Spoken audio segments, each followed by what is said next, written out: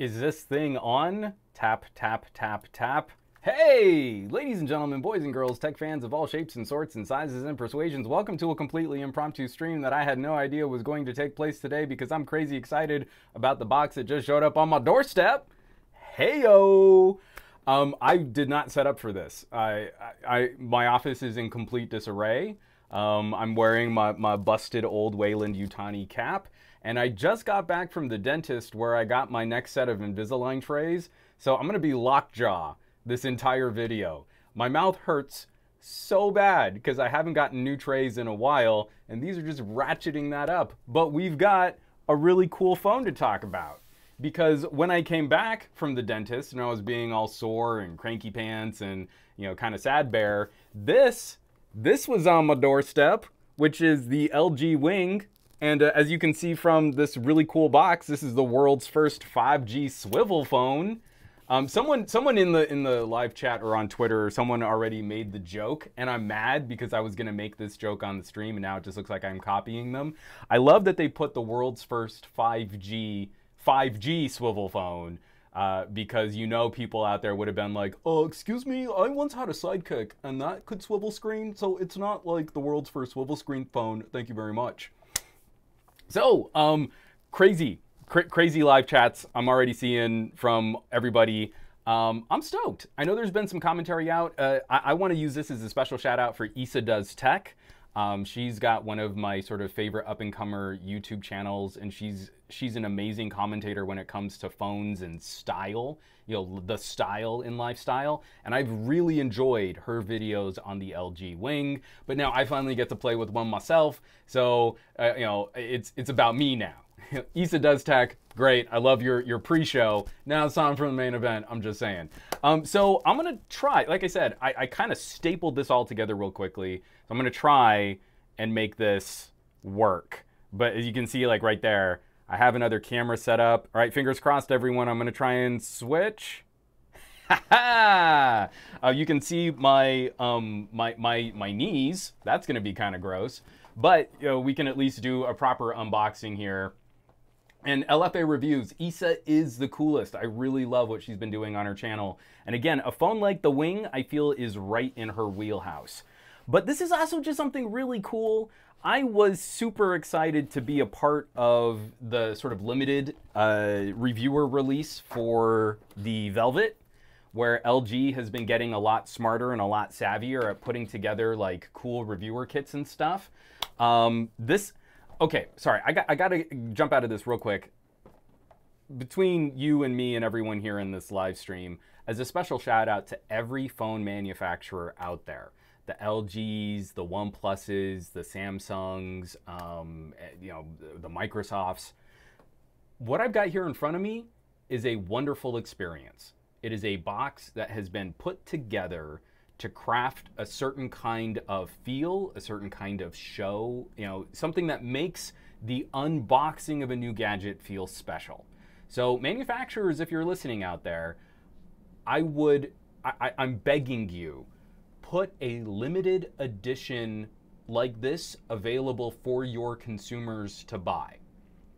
I think OnePlus has come closest. They had like a little pop-up store where you got a cute bag, accessories in the bag. But in a world where,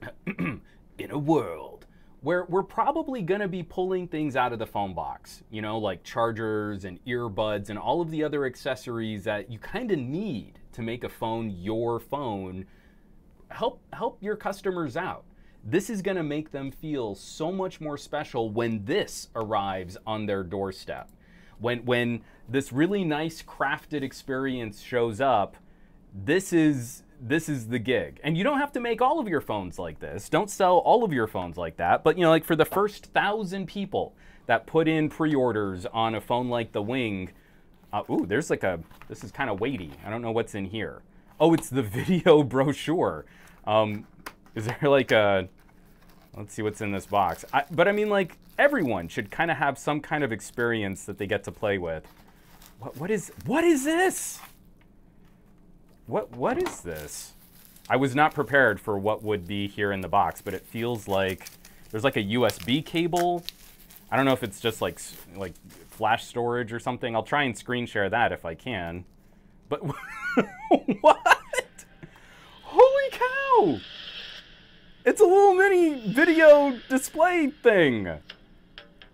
We can see this versatile form factor. What is this? Holy cow! So I can sit here and play. Hold on. So world's first. Let's play this video next. I'm probably gonna get this video flagged for copyright. This is crazy. I wonder if I can like take this screen apart and use it. Oh, so there's like a little USB cable right there. Will it? Oh, and it turns off when you close it. I'm gonna go through that. I probably, just with what music just got played, YouTube's probably gonna flag this video now. That's nuts. Oh, I gotta like flip back here. This is like, this right here is probably like the savviest thing LG has ever done, putting together a reviewer kit. LG, mega thumbs up. Now, I am begging you. I mean, I know you probably can't do it for this year's phones, but make an extra 500 of these. No, maybe that's too many, but make more of these. And the next time you're launching those pre-orders, get these into like the first 1,000 customers' hands. I'm telling you, this is just such, for all of our shiny new gadgets being kind of about the feels, like we want it to feel special, we want it to be cool, we want to feel like, oh, we're a part of something. Something like this is awesome. You just like open it up and it starts playing. It's got a little battery right there. It tells you if you need to charge it. This is totally like going up on the Gadget Lab bookcase, right next to my plaque for my limited edition LG Velvet. This is hilarious. This is awesome. I love this so much. Okay, so let's actually see if we can get to the phone here. I'm getting all flush with excitement, or is it dentistry? I have no idea anymore. Paper. Oh, and it still does have like a proper reviewer's guide, so we can still kind of check out what's going on in here. I know the Velvet reviewer's guide was very helpful because it did detail like some of the changes, like how they were going to be passing on the V series name. So it says, "Hey Juan, eager to take flight on your next adventure once we feel a little safer? Whether you're planning a vacation to an island in the tropics or a day with the friends and family in your own backyard, one thing remains certain: exploration has taken on a whole new meaning these days. To arm you for all of your socially distanced adventures, we are excited to share with you the new LG Wing." Your friends at LG. That is awesome. So it looks like we've got a case. Okay, so these design skin cases have been awesome. I love the strap case that comes for the Velvet, and this one looks a lot like that. So this is a credit card case that we can clip on to the back of the Wing. There's like a little, oh, I can peel this out. Ready? Yeah, get rid of that. Excellent. So this will snap onto the back of the Wing. I'm really excited about this because I feel like folding phones and hinge phones and stuff like that. I'm not a big fan of adhesive bumper style protection, so that's kind of cool. And then it looks like we also have an LG face mask. Hold on, let me open this now. Now, I'm enough of a germaphobe that I will not be putting this on right now in the stream because I don't put anything on my face until I have a chance to wash it. But you needed your own LG face mask. They've got one in there too. Oh, that's so cute. Oh, I love this reviewer kit. I'm very Twitter-pated about what LG is doing here. Man, video brochure. God, that is so fun. But here's the main event. Here's what we're actually here to unbox and start setting up and start checking out. Let me move this box off the table here. And this is the Wing. I'm gonna see real quick, sorry, if I can, my camera is just really bright. Like I said, I didn't have a chance to properly set all this up. So, LG Wing, do not accept if seal is broken. The seal is not broken. Lucille. I'm gonna void this now and peel this off the box. And Just a Humble Worm saying, so nice to see a case for the Wing. I'm very anxious. I have been a huge fan of dual display. LG has me sold. I think dual display is the best balance of functionality and compromise. Oh, here's the wing. But when we're talking about a hinge that's built onto the phone, that's what makes me a little nervous. That's what makes me a little anxious. But it's so skinny. It's so thin. Hold on, I gotta get my Velvet out of the dual display here real quick, because I just kind of want to see a quick compare and contrast before I start peeling off all the plastic. Man, these are tall boys. Yeah, pretty dead on. I was expecting this to be just sort of a slightly chunkier Velvet, and yeah, it does not disappoint. We're right on. I know, remember like when Essential was showing off that Gem concept phone. It's like, oh, it's so skinny. Woo! Ooh, it was a good catch. It's very slippery, so I'm very happy that they gave us a case. Gotta peel this label off because I always hate it when there's like the big old barcode label. I'm gonna have some sticky residue on the back of my wing here, but at least get it done. All right, before I even boot it up, I gotta do this because I've been watching so many videos do this. Are y'all ready? Are we ready for the first flick? Here we go. Aww, look at that. That is so fun. Flat screen on the bottom, some kind of curved tapered edges, just like the Velvet. And it's got a really satisfying little snick to it. Snick. So one of the things I really dig, and again, I gotta shout out folks like Isa, is that it's not just a flick, like it snaps into place. There's just enough of a float right there. You see that? So we're dealing with touchscreens. These are big, fragile, sensitive bits of consumer electronics, and I don't think we'd want something that would just be like, snap, snap, snap. So it's got just that little bit of a hover, just that little bit of a float right before it locks into place. But yeah, I've been seeing like people playing on it. You know, it feels really sturdy. Oh, it feels really nice in the hand. It feels like it was made for an evolved primate.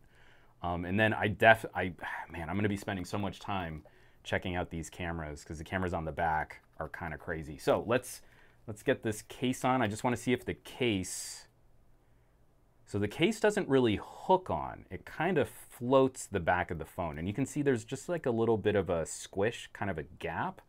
Because I would imagine you'd need this to stay totally clear of the hinge mechanism so that the case doesn't impede the flick.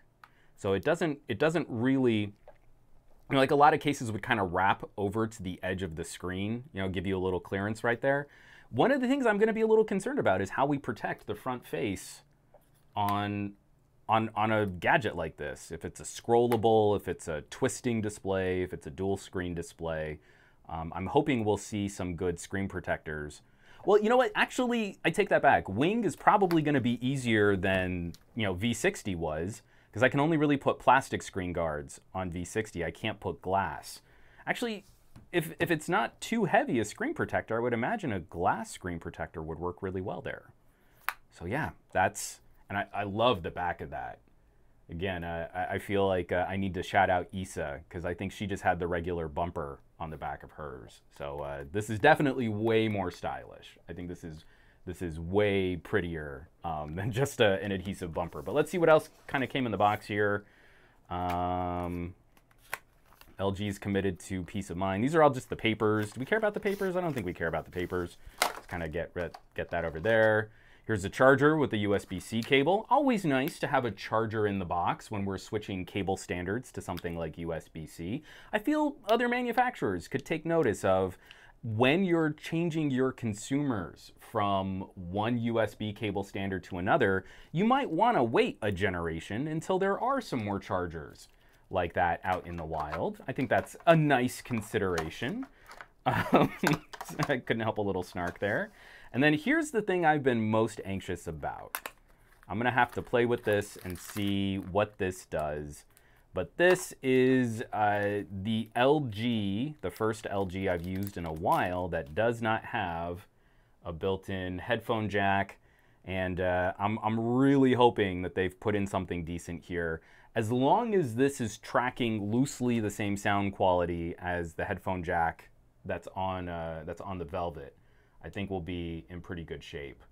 You know, the dongle did come in the box though. So here's the thing, immediately, number one, with a bullet, where I get to praise LG, if you were going to put anything for audio in the box, I prefer the dongle so that I can use it with headphones of my choosing, as opposed to putting in USB-C headphones or lightning connector headphones, and then you have to jump through additional hoops just to get a headphone jack back. So this was the correct choice.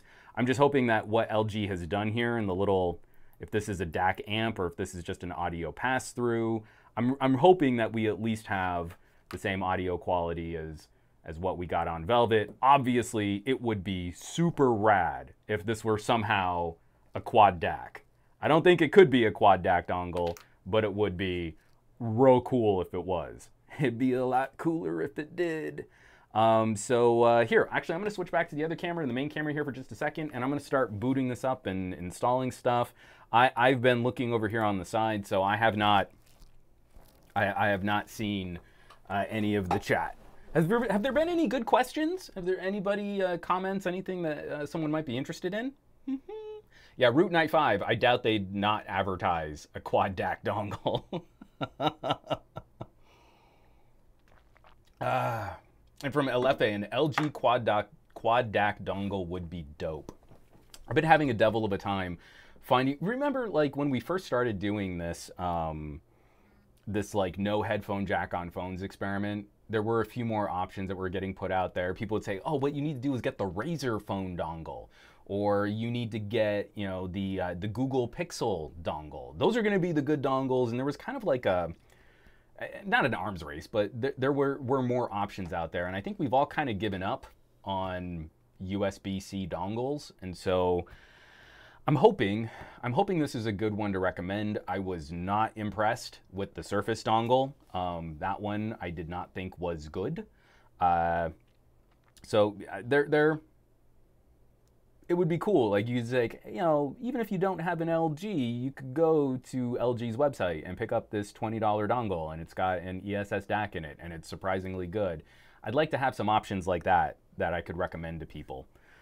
So the battery, the battery's halfway. I mean, we can, it's doing an initialization and part of the setup wizard. So that's not particularly exciting. And my speakers are catching what this phone is putting out. That's a little radioactive.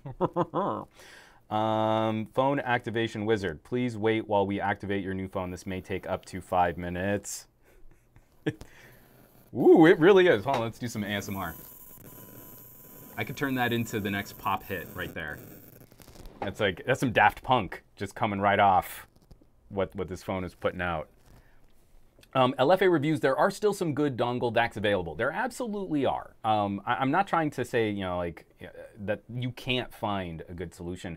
I just mean there was like a bit more searching. I could do a video review on a couple. Those reviews would do really well. Now it just kind of feels like, you know, Bluetooth and True Wireless have sort of taken over that chunk of the audio conversation. So, I'll be curious to see, like, what should I pair with this? Got the LG Buds. I mean, that's the most obvious for doing, like, videos and reviews and stuff. But maybe I'll go one more. My Color Buds are actually paired with my TicWatch. Maybe I could do something like that. Okay, so, oh! This is actually kind of cool too. Okay, so this is the Verizon model, and it looks like they've hooked up a test SIM, because I don't actually have Verizon service, so it just activated a phone number for me to use. So I'll be able to use it. There is no Verizon 5G in my neighborhood. I am a bit off the beaten path. So let's hook up the Wi-Fi instead. Because I feel like that's going to be better for, now I have to remember my Wi-Fi password. Hold on. I can't do my Wi-Fi password without kind of saying it out. So I've turned it into a song. And we're going to connect. It has found it has gotten an IP address. It is now connected. Excellent. So it's checking for updates now. Again, not particularly excited. I can't turn down the screen brightness when we're doing the setup. Mr. Comer, I hope T-Mobile gets the wing, fingers crossed. I'm pretty sure, or at least ask Dez, that T-Mobile, that awesome T-Mobile dude was talking about there being an LG wing, I think that's going to be coming to T-Mobile. JJ saying I should try and hook up the OnePlus buds. Well, I need to get some OnePlus buds. That would definitely help that OnePlus situation.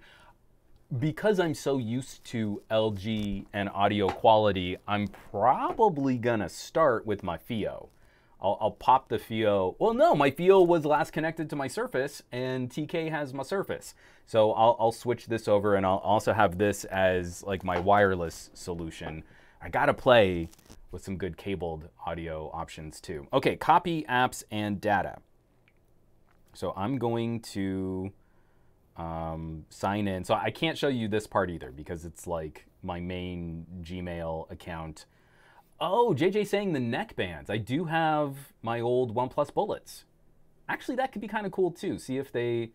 But I mean, if I'm going to go neck band, I've got a treasure trove of like classic LG tones. I think I might need to do LG on LG, some retro, some tone neck bands. Maybe if I hope it still charges. That big old fat tone studio that makes me look like I'm like a Clydesdale. I'm some kind of workhorse. That might be my jam. I know I was asking for suggestions, but now I'm like, no, I'm gonna do an LG neck band. Burp, burp.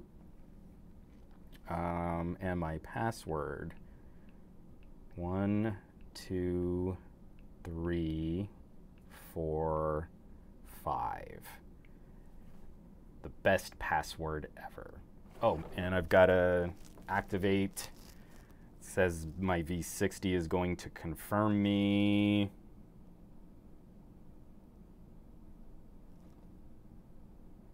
I said yes. Two-step verification isn't really working. It said it also sent to another phone. Let's try. This new two-step verification process is way handier for consumers. It is not super great for tech reviewers. Like, it does not work as well as you would think it would. Yeah, because it's saying I need to resend it. Come on. I'm doing this live. Doing it live.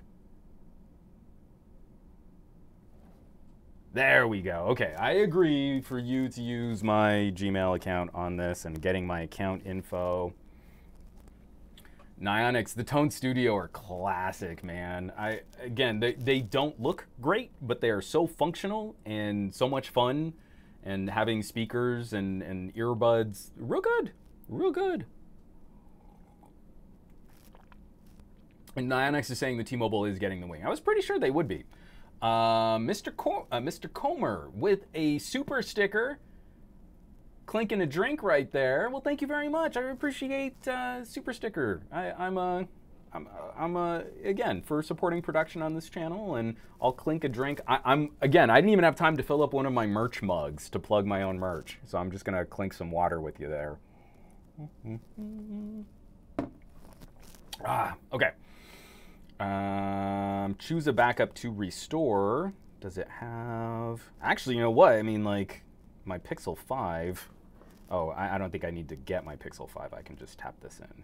Confirm. Confirm.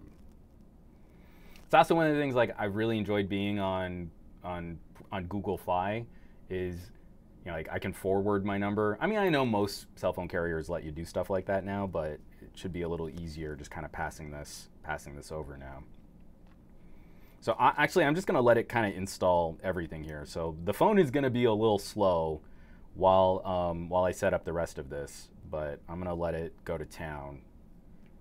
It's going to say restore. You can continue setting up your LM-F100 just a second. And more and more and accept. Oh yeah, sorry, I got to do fingerprints and stuff here too. Okay, set up fingerprint. Next. Add your fingerprint. Next. Select your screen lock pin. 1, 2, 3, 4, 5. Next, confirm. 1, 2, 3, 4, 5. Hit OK. I hope you guys aren't gonna like share my super secret passwords and stuff, because that would be really rude of you to do that, is what I'm saying. Okay, so yeah, fingerprint sensor is on the main screen. Actually, I mean, if we want, we can go through the setup process here. I don't think I'm showing off anything too sensitive from this point here. So thumbprint, thumbprint, thumbprint, thumbprint. Already this feels like it's working just a little smoother than the Velvet. I gotta say, I mean, I haven't been super impressed with like the current quality of in-display fingerprint sensors. I had a devil of a time getting a feel for the Note 20. Just because it's, you know, it doesn't light up. There's less of a, let me add one more for my left thumb. You know, because there's no landmark and it doesn't light up. The Note 20 had a very odd feel to me, because I'm also not spending as much time with every single permutation of Samsung device out there. But this is, and edges. Okay, and hit OK. Just a second.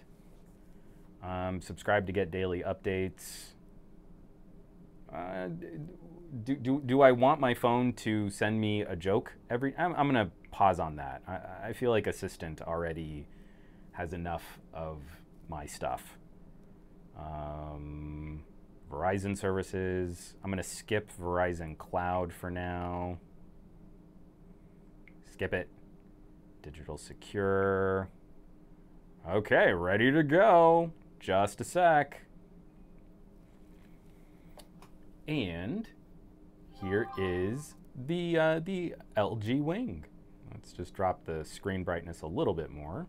So it's going to be loading a bunch of apps in the background, but immediately, again, from playing with the first flick, I kind of want to see. Introducing Swivel Home. Next. Add and rearrange apps. So we're going to get kind of like, it looks like a gallery view that we can kind of play with. That's going to be fun. Try opening an app on each screen or use multi-app shortcut to open 2 apps at once. And second screen apps. You can select which apps will open on second screen in settings. Some apps can't be opened from second screen or displayed properly on this screen. And done. So the whole UI shifts into kind of a carousel view. Oh, I long pressed it right there. Okay. So right now it's only kind of like the main things that they're setting up.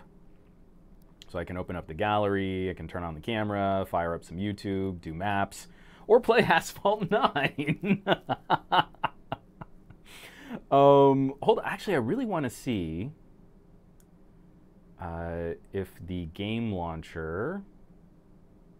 Okay, so one of the things I was really hoping is that in the game launcher, we would have the ability to make like a little custom controller. So I'm going to send a message out to LG. Dear LG, just like I have a game controller for the dual display on like my V60 and my Velvet, let me make like a little Game Boy style controller. Sort game settings. Let's see what the settings are. Game tools, game graphics, and break time. Let's turn off break time. I never need to take a break when I'm gaming because I'm a hardcore mobile gamer. Let's fire up the camera so you can see my blackout curtains.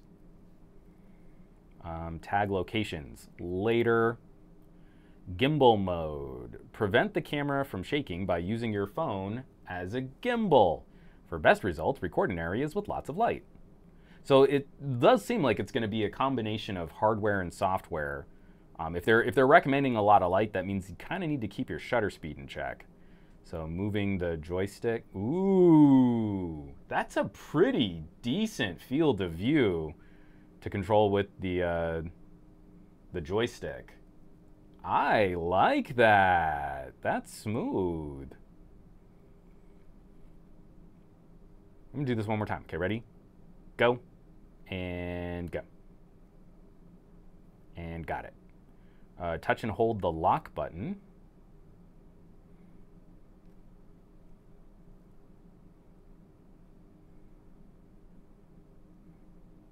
Oh, that's kind of so this is also why you need more light. So something tells me that there is a hardware component where the camera can wiggle itself a little bit, but then it's shooting a very wide field of view and then using some software to also kind of pan and scan. So when I'm holding this lock, you can see on the text of the feel box, because I mean, this is indoor lighting. I don't have like full studio lights on for everything, but you can see how it gets just that little bit fuzzy as the phone is compensating for my hand movement. And that's not all pure hardware. That is, there has to be some software kind of crop, pan, and scanning in there. But the fact that they can do that in real time and in multiple directions, where I'm not trying to make it look nice, where I'm actually trying to get the phone to skip a little, that's pretty impressive. Especially considering the chipset that's in this phone. Reset button.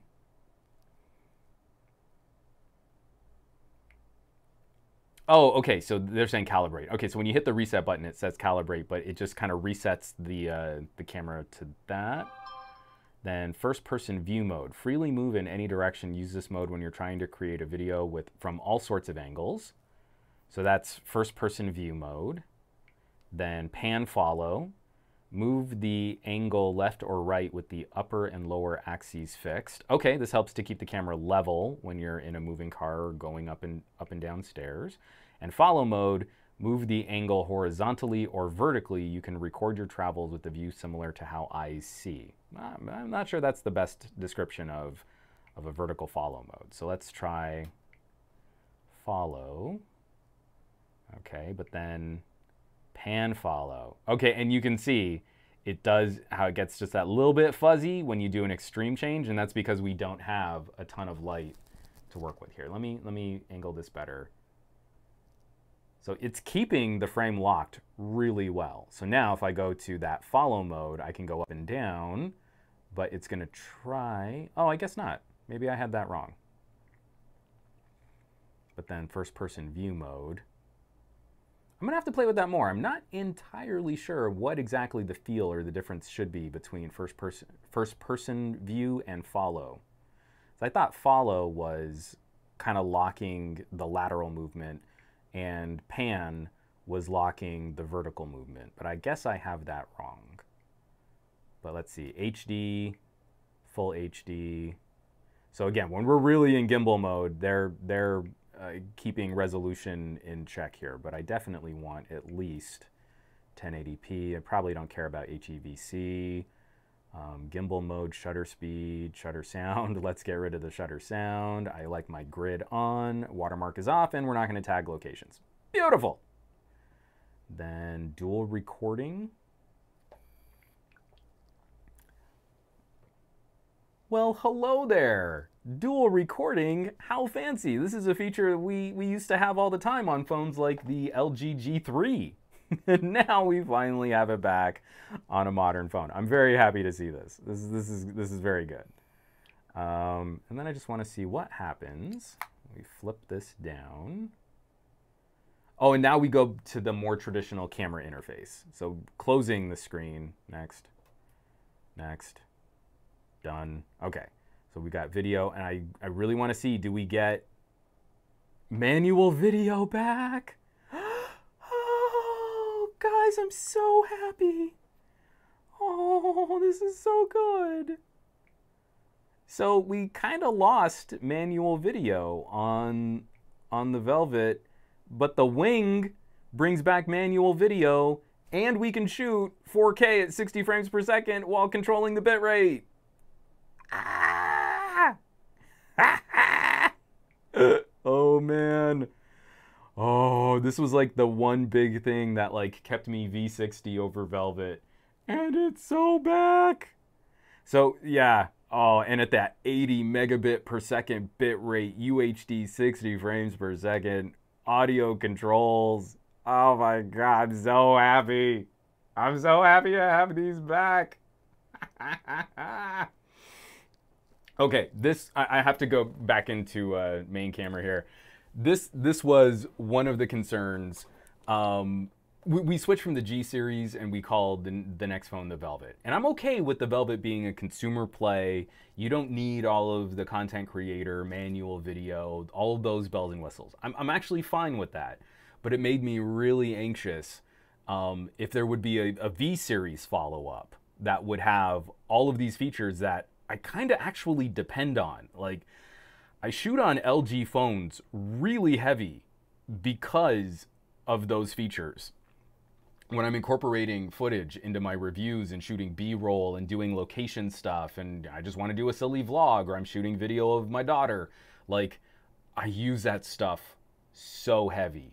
And if LG was going to walk away from that on the next V series or the V series replacement, I mean, like, that could have been the end of me really using LG as my like content creation solution. And seeing that kind of stuff here on the wing, it's so happy. Makes me so happy. I was so worried. Ah, I love it. I mean, don't get me wrong, maybe I could have just moved over to a Sony. Again, I love those Xperias. Oh, speaking of, do I have my Xperia in here? Because it would be kind of funny, just like super tall, skinny phones, but I don't, oh, it might be in the living room. Ah. Yeah, I think it's in the other room. Because it's Techtober, and as my daughter would say, you have too many phones. Raphael, we all love ASMR Juan. Happy Juan noises. JPN, can you use an external mic input through the headphone adapter? That is a very good question. I want to see. And actually, here real quick. Yeah, I do. The fingerprint sensor, I think the fingerprint sensor is a little better on Wing than it was on Velvet. Or at least it just kind of opened up here a little bit quicker. So I've got the dongle plugged in. I don't see anything popping up. So oftentimes when it's a true DAC, when the DAC is in the dongle, you might see something like, hey, there's a firmware update that needs to run, or we're recognizing that some kind of USB device has been plugged in. Oh, actually, no, this is good. Okay, so it's saying power supply. So something is connected to the USB port and it is feeding power. That to me would mean that this is a USB DAC, not a pass-through with some kind of DAC that's built into the phone. It's still updating and installing all of my apps and stuff. So, do I have, in what way, just watched Ferris Bueller again recently.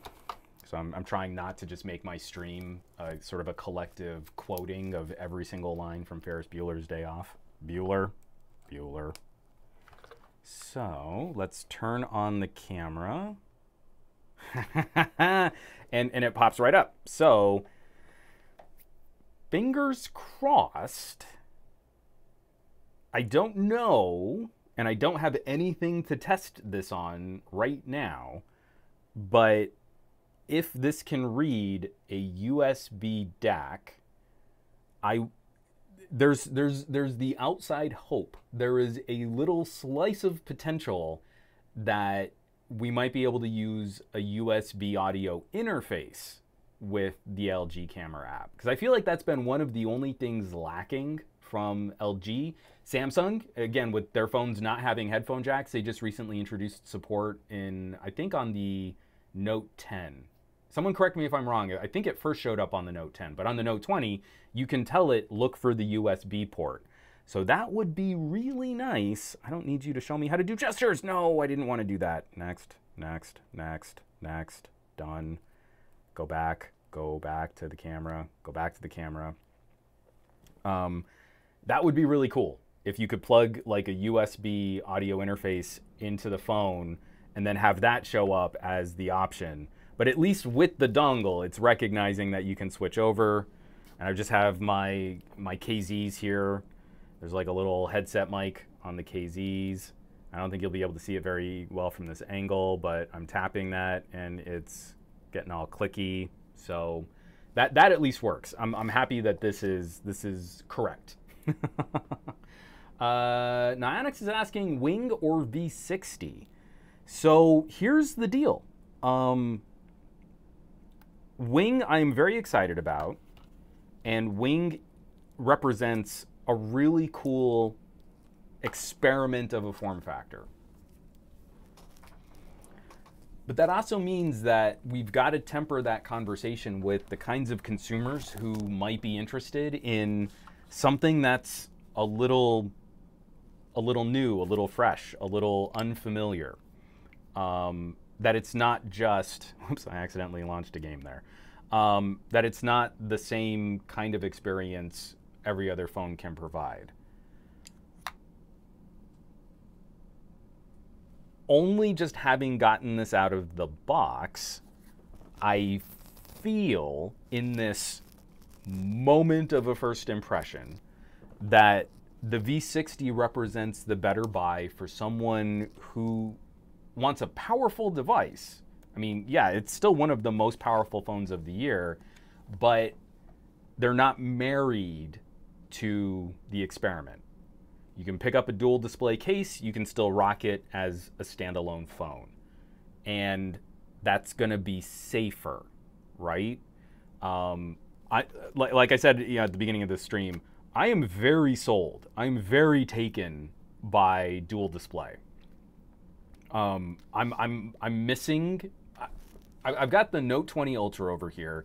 It is easily one of the beastiest phones of 2020, and I can't tell you how much I miss having the Surface Duo in house. I'm in. I'm sold. Dual display is my gig.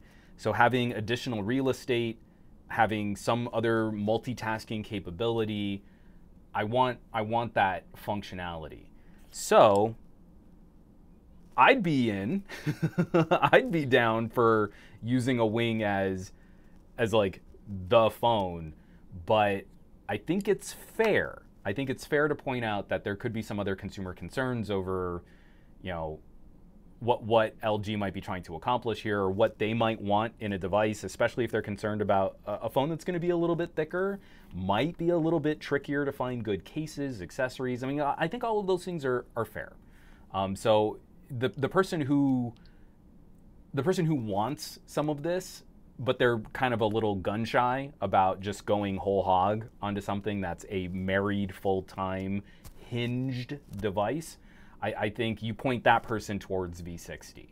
Someone who's a little bit more daring and is like, I want to do something fun with a phone and I haven't had fun in a while. This is pretty fun. That's really fun. I really do like that. Dave Burns, LG is getting weird again. That's always good. Life is good, right?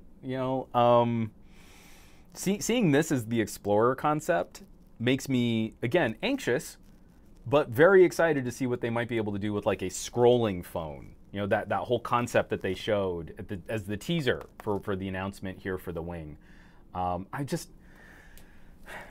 Guys, it just makes me so happy when you pull up the big bright screen and there's no cut, there's no cutout, there's no hole punch, there's no notch. Like a OnePlus 7 Pro. It's all just continuous. That means the whole screen can be used and nothing is going to cut out a piece of one of my games or a cinema display aspect ratio movie.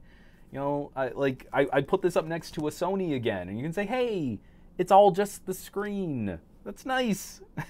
It's such okay, that's nerdcore. I totally appreciate that. Yeah, people can look past notches and hole punches and stuff, but it's just completely uninterrupted. A display should be a display. I don't cut a part out of my monitor so that I can mount a webcam. I feel we're getting back to phones. Phones.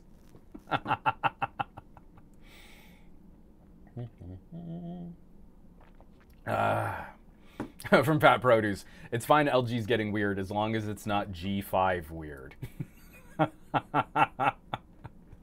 Oh, LG G5. 2 phones for free. You love it. You know, because again, I want to point out there have been some creators who have been a part of this early explorer category, and like I mentioned Issa specifically, you get a good sense of what it is that they're trying to accomplish. It didn't quell some of my anxiousness about this being a hinge that's married to the phone. And I still want to spend some time playing with it. Because like the Surface Duo, and like the dual display cases, one of the things about adding moving parts to a phone is getting a feel for what that longer term conversation might be like. Now, this is a phone I want to be able to revisit in a year, and I'll be a little disappointed if I start using the phone as a phone and then the hinge has loosened up just enough that there's screen wobble when you're just using it as a phone. And that's something that we can't quite get a handle on in these types of very, first week, embargo week, just dropped off on your doorstep kinds of interactions. And so that's where I kind of hope, as phones get experimental again, those experiments deserve follow through. Like look at some of the great videos people have done on the first generation Galaxy Fold up through the launch of the Fold 2. We need more data, right? The normal glass on glass slab, we've got a real good handle on how these things age over time. We've been doing this pretty reliably since the Galaxy S6 and iPhones going to glass. Like, we grok this. When phones get weird and parts start moving, we need to acknowledge a different lifestyle, durability, companion gadget kind of conversation, and that needs to have the correct follow through, where you need to examine that over a longer period of time.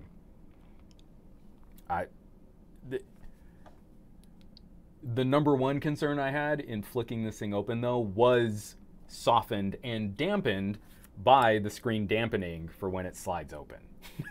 So at least that feels better than what I thought might have happened. Just saying.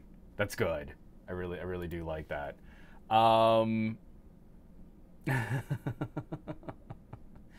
JJ4884, is experimentation dependent on being a premium device? Could this be done on a mid-ranger?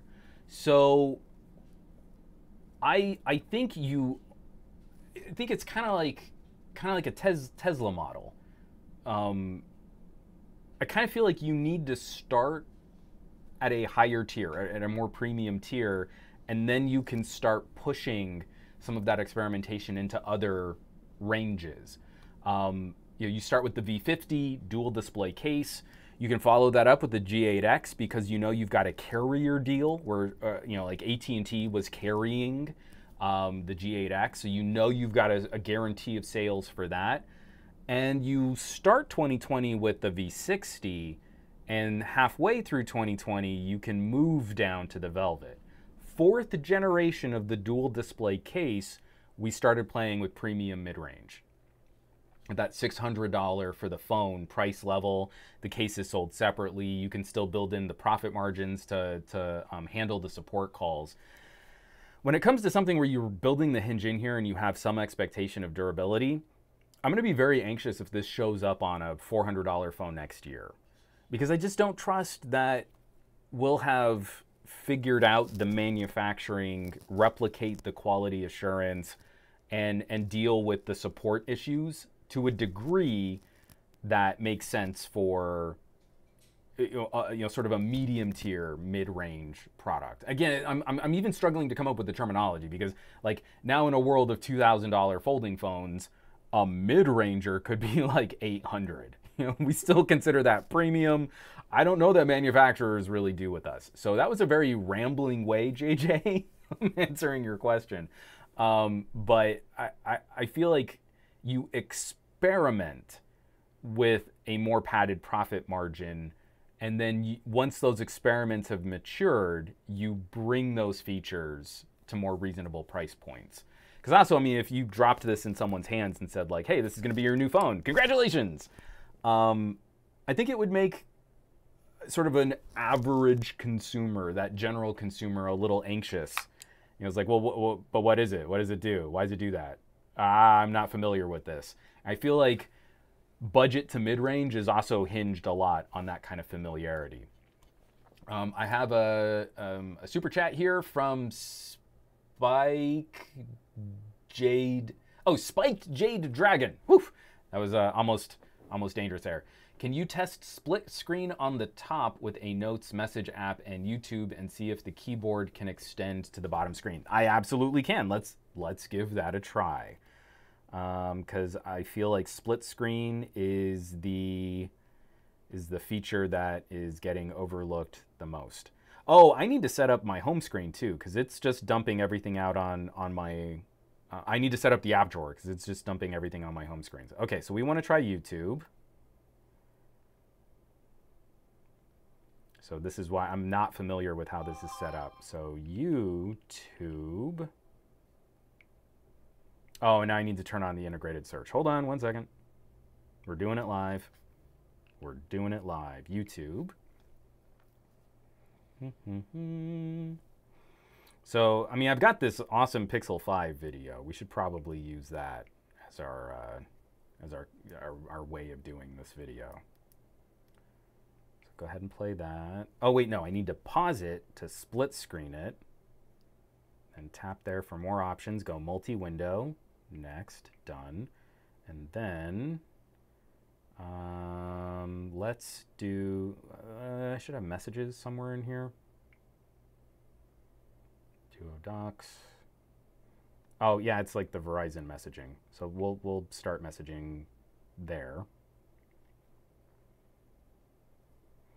Please wait. They're starting the messaging service. I need to install Google Messages so that I don't need to deal with this. That's not great. Let me hold it up to like a window because Verizon don't have the 5Gs in my neighborhood. Good. What's new? Introducing chat. Stop it. Dismiss.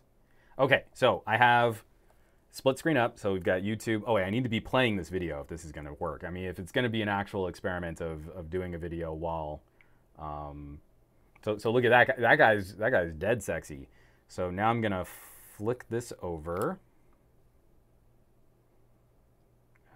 Second screen app. Don't show that again. Actually, let me click this over real quick. Okay. So we've got 2 apps in split screen. Those are going just fine. And now I just want to see, like, if I'm going to reply to this DHL, only while using the app. Look at that. Oh, that's so handy. I like that a lot. So already seeing these kinds of interactions, super, super smart. And this new LG keyboard, way prettier. I absolutely need this kind of LG keyboard on my V60 and on my Velvet. But now you can type the message out and it doesn't pop anything up on what's going on your screen. This right here, and for all the reasons that I love dual display on V60 and Velvet, sells me on Wing super, super well. Split screen is like the feature people aren't using enough. You know, like you see someone who has like picture in picture, like this split screen is so much better. So now having the ability to kind of like triple screen with little squares, I love it. It's so good. Oh man. I love it. I love it when like you have a hope. Like I hope that when I do something like split screen 2 apps and then go to the keyboard, that works. And then it just works.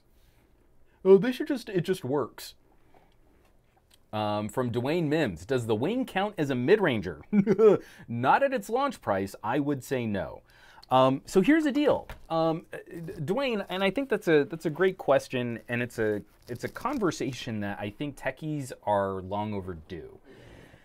IMO, we need to stop looking at only price and chipset as like the determining factors for range. What range of phone is it, right? If someone comes to you and says, hey, I need to buy a laptop, you don't go, well, do you want to buy an entry-level laptop, mid-ranger laptop, or a flagship laptop? Is it a flagship laptop? Is that what you want? We break this down. Like, someone might need something kind of rugged. Someone might want something ultra sleek and is willing to compromise battery. Someone might want ARM and an always connected device, gaming, workstation. Maybe it's a flip and fold, hinge design. We pay for different features. So the internals on this would categorize it in one direction, but the price needs to justify having the engineering in a flip out screen. So now this becomes something else. This isn't the same phone that we've been playing with where you can make that categorization on, well, it's got this kind of Snapdragon, that makes it a mid-ranger. And I think, like the Pixel 5 kind of contributes to that conversation in a way. It's a little bit more for that 765, but you're getting a Google-first experience for software and services. It's a little bit different than just mid-ranger or premium or entry. I think we need to start breaking these things up a little bit more. It was why I got so cranky about Blackberries back in the day. Oh, the Blackberry's too expensive. Well, why? Well, it only has a Snapdragon 660. Yeah, but it's got this amazing keyboard. Not worth it for the money. Well, then what would you replace it with? Well, it just needs to charge less. But then you can't have the keyboard. Like, once we kind of step outside of those boxes, it allows for experiments. And then we can start playing with other things.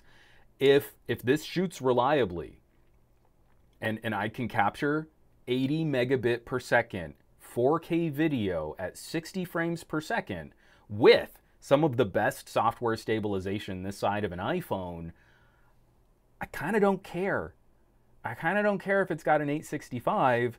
I care that I now have a work and productivity device that's very unique and affords me some flexibility in how I'm moving with different, playing with different software and services. Now, I want to see.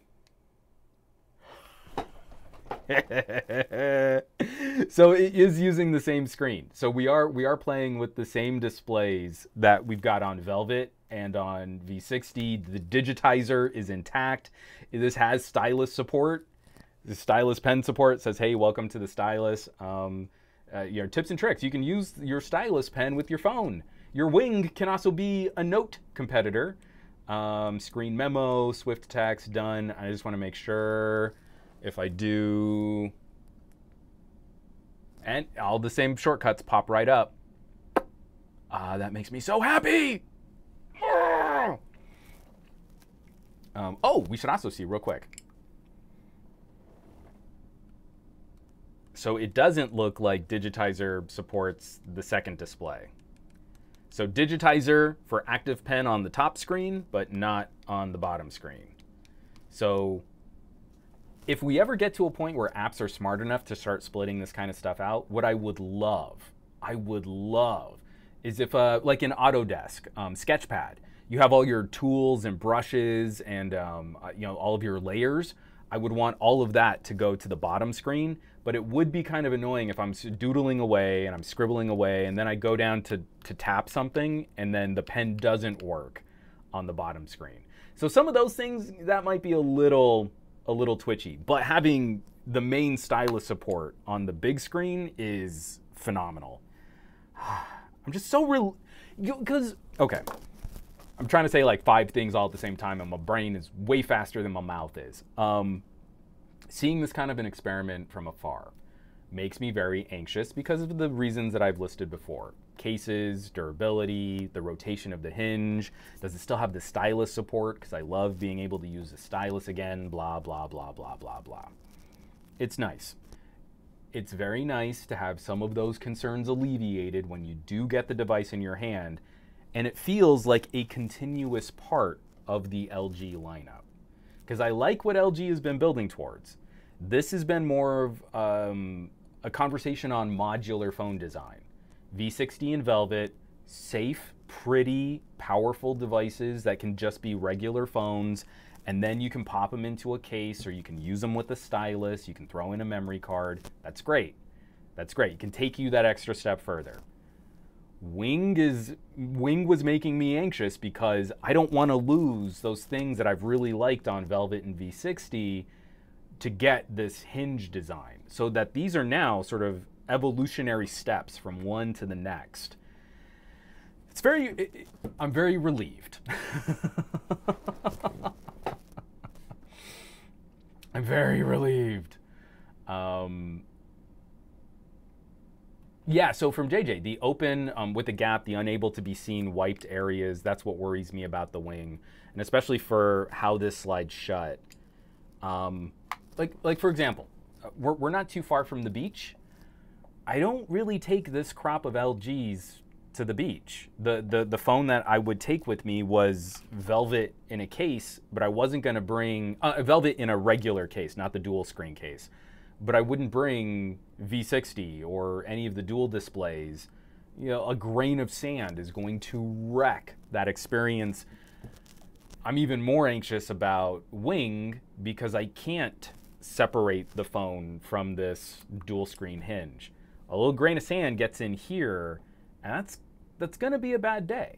If it gets, like, you know, stuck to the back and then you try and close it out, that's a concern. You know, why I feel like if you're one of those people, you're out there and you own like a real nice, fancy, expensive premium phone, especially now with foldables and twistables and dual displays, I would highly recommend one accessory being some kind of inexpensive entry-level device. Like, get yourself a Wing for $9.99, and then also pick yourself up like a TCL 10L or a Stylo 6. So that if you do something like, hey, I want to go out on a hike, but I'm worried that I'm going to be in really challenging conditions, I could bring my weekender phone, and that would be safer. So yes, JJ, I completely agree with that concern. I'm gonna have to take this out on a hiking trail, especially for the gimbal, because I really want to give this a good workover. But man, that's gonna make me nervous. Oh, it's gonna make me so nervous. Actually, I want to see real quick while I have you all here. So I've got the video. I want to go into manual video, and then I see if it does the same thing that V60 does. Yeah, it does. So there is no 4K 60 on the ultra wide. The ultra wide shifts you down to 4K 30, and then you have to manually go back in and reset the frame rate. So that's another thing I'm gonna like be real cranky and send a message to LG is like, can you just make the frame rate persistent?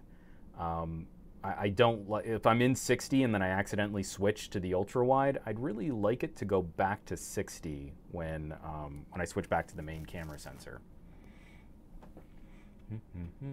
And from Spiked J Dragon, yeah, I appreciate you trying this. I want to be able to take notes while video plays, and no one has tried that.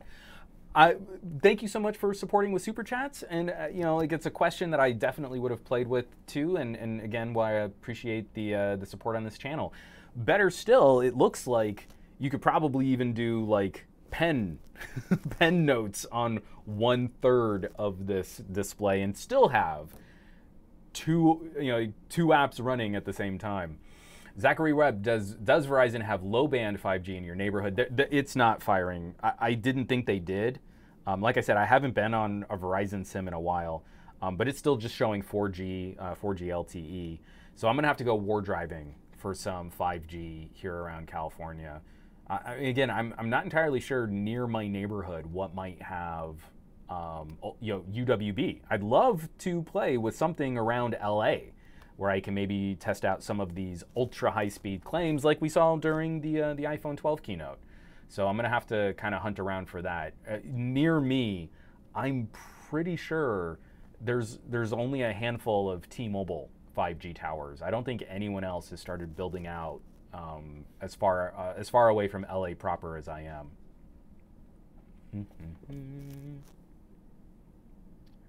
And from Vazia Pupkin, my point exactly. I have a number of scenarios where opening the screen is not an option. Yeah. Oh yeah. You know, in a way where even dual display might be a bit safer for like how you could keep this sort of in your pocket as a single screen phone and not have to open and close it. Every time we start playing with an experiment, I think it also means that we have to acknowledge that something different changes our behavior. I'll be curious to see what, because I can't even really predict it at this point. It's super new. I mean, it came with 50% charge on the battery, and installing all my apps, it's down to 30. I can't even predict what this is gonna do as like my daily driver interactions with the phone. I really thought when I was playing with the Korean V50 that had a dual display, I really didn't think I was gonna be on board. Like, oh, this is kind of cool, and oh, you know what? It's fun to prop up a video, right? You know, I can prop up one screen, I can watch a video. That's kind of handy. I don't know. I'll probably keep it in the dual display case for limited, you know, when I know I'm gonna want it. By the time we get to V60, my V60 almost never comes out of that dual display case. I mean, it's just like I am now multitasking on steroids. I'm obnoxious about how much crap I'm running from my phone all the time. I maybe might be the poster child of like why you should have more reasonable interactions with your phone, and don't be like that guy. Except be like me and get more use out of your phones.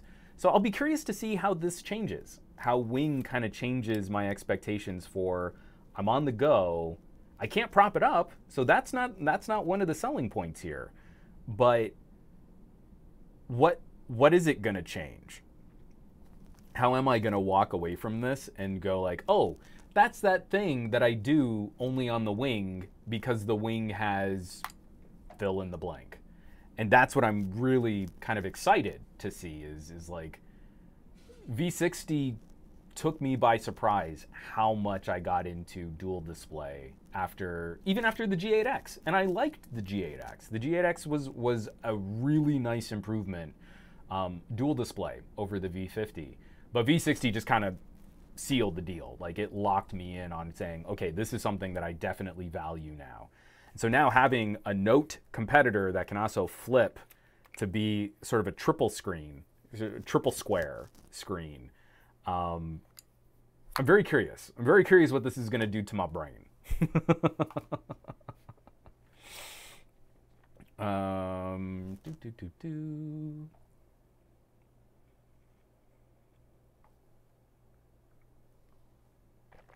Excuse me, from Root Knight 5, I'd say a problem with split screen on normal phones is that if you need to type something, the keyboard usually eats all the screen space, so it's awkward in some situations.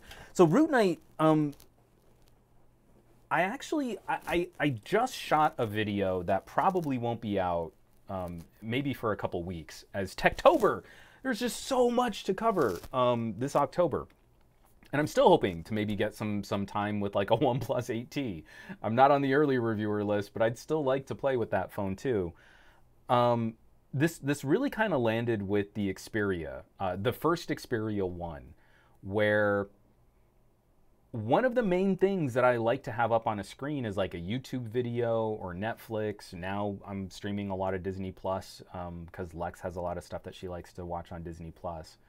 But for my own viewing habits, it's like I almost always have something kind of going on in the background. Podcast, YouTube, Netflix, something. I kind of need to work with some low-level distraction that keeps a part of my brain engaged so that I can actually get work done.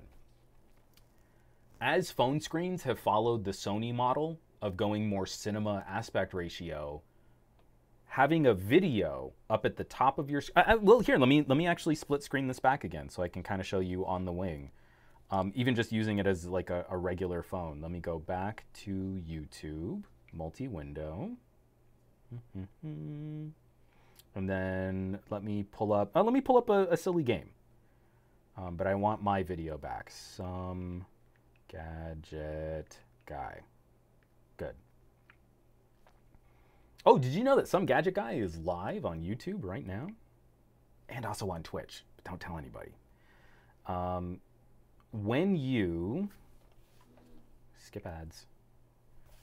When you split screen now, and you've got a quarter of the screen docked for a window, this down here is very close to a 16:9 aspect ratio. It's not exact. Again, it depends from phone to phone to phone. And I believe we're, what, 20.5:9 on LGs.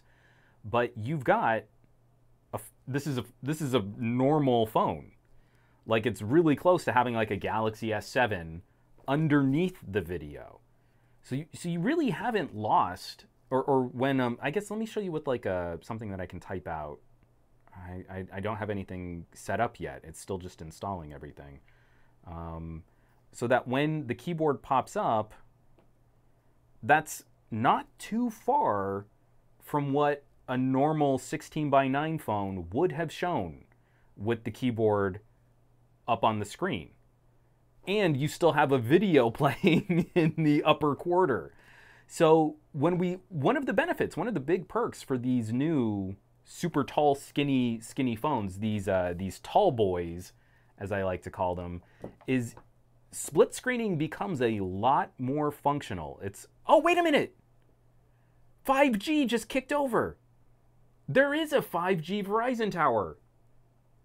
What? Oh, no, it just went back to 4G LTE. The Gadget Lab is in like the worst area for reception. I get terrible reception. But okay, so somewhere near me, somewhere around there, there is a 5G tower. But sorry, short story incredibly long. I feel like split screen kind of got pushed aside, and it became harder to find, right? With like Android 10, even with Android 9, like you have to like long press when you're in multitasking view, and some phones would have a shortcut where if you long pressed the multitasking button, but you don't have that when you go to gestures, blah, blah, blah, blah, blah. Get your Android friends to try this again, because normal phone aspect ratio underneath and docked video, even on my non-dual display phones, I am using that like crazy. I'll have a little video playing at the top of the screen and I'll be browsing Reddit underneath, and I've got my headphones plugged in, or I've got some earbuds in. It's great. I mean, I'm already overusing my phones. Like I'm at the extreme end of how much use can I get out of this screen in every interaction. But I think that's a big perk, and I think it works way better than picture-in-picture. I do not like the implementation of a postage stamp that always seems to be in the way of the other app that I'm trying to use. And the compromise of just docking a video at the top, not a bad compromise. I mean, I think it works really well. Boop, boop, boop, boop, boom. That's amazeballs. From Zachary Webb. You could have 4 apps open at once with picture-in-picture. Yeah, but would you wanna? I mean, when it's so good just to split screen and then like have that third. I mean, I feel like I'm good at 3. I feel like I'm good at proper 3 apps all on screen at the same time. I haven't felt that need in that situation, or even on like my dual display phones where I like, you know, I gotta have one more. I gotta go to 4. Like, that hasn't happened to me yet. Ooh, Shiny Mootank is saying, try desktop mode to see if LG changed any UI. Let me see. Because I just recently set up another PC, television, the Azul. I'm working on doing a review for that. It's this cute little stick of a Windows PC. I don't have another HDMI cable in here. Give me 1 second. I do have my adapter, and I'm going to pull this out of my camera back here. So who wants to see if there's a desktop mode on this Velvet? Anyone? Anyone? Bueller? Bueller. I just recently watched Ferris Bueller again. Let's see. And let's get that out of the way. All right. Oh, and I did this on the Elgato. So it gets a little weird whenever the video signal gets interrupted. So I've got to make sure that this is putting something out. But it doesn't look like there's video out. So we might not have any kind of desktop mode on this. We might not even have screen mirroring. So it's recognizing the dongle enough to charge through. But I don't see. It's telling me about dual apps, install app notifications. There are permissions requested for my email. Allow, I guess. So it doesn't look like there is video output on this. So whatever LG's doing for this dual display, how it functions as a display, we might not have any kind of setting. So I'm going to try and flip over to my Elgato, but this might bork. And the last time it borked like this, it actually did tank. Actually, you know what? I'm not going to use the Elgato. Hold on. Doing it live. Was not prepared for this kind of a setup. The last time my Elgato borked, it locked up my OBS. That's why I'm being a little cagey about this, because I don't want to have to just like kill the stream. But I have another one of those cheap USB adapters. And if that borks, I think we should be okay. I just like saying bork. Anyone else like the word bork? I think it's a fun word. I know, Dave Burns, you're saying use the next dock. I know you're saying that, but it's way over there. So I want to see if it borks. All right, hold on. All right, we're plugging it in. It's charging. And cheap HDMI.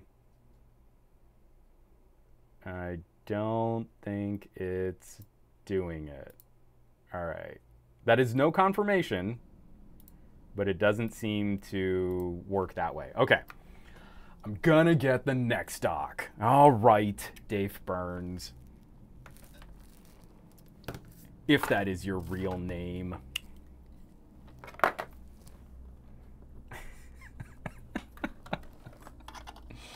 Before I do this, I am gonna put the Elgato back together, just so I can plug the other camera back in.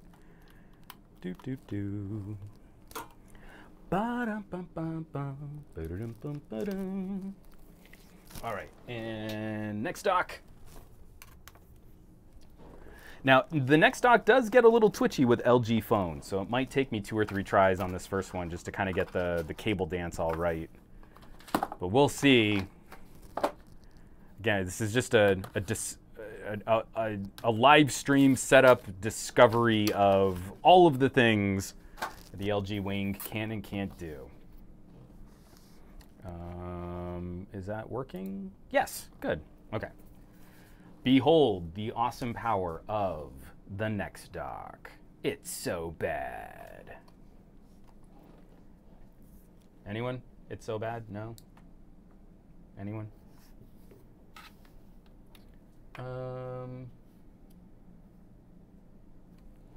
Get this. Turn this on. Next dock is ready to connect. Unlock it. At least this is the kind of process that we do on the V60. It's charging. Yeah, I'm gonna have to play with this a bit more. This might not have any kind of dual display. I mean, dual display. It might not have any kind of second screen or output screen support.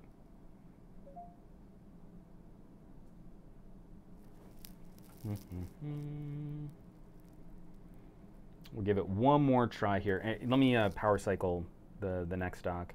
The very first time I set up V60, it did not like connecting to the next dock, and I kind of had to do a dance where I plugged it in 2 or 3 times, but it eventually did see that there was another display. But it's not. Oh, wait. Connected to second screen. Did it. Okay. We have desktop mode confirmed. Let me see if it's more like the Velvets. Although, now the mouse The mouse isn't tracking. I'm gonna have to play with this. Again, doing this totally live. Yeah, or is the touchscreen recognizing? So it's firing it up. I've got to play with this a little bit more. And again, with this being such early software for the release on this, I'm not too surprised, but at least this is encouraging that something is working. So I can figure out how to make it work from here. Folks, we did it together. You and me. I feel like we persevered. That was definitely an ordeal, a trial. I don't know that I would have been able to do it without you. So I'm glad that you were along for that wild and crazy ride. Something worked.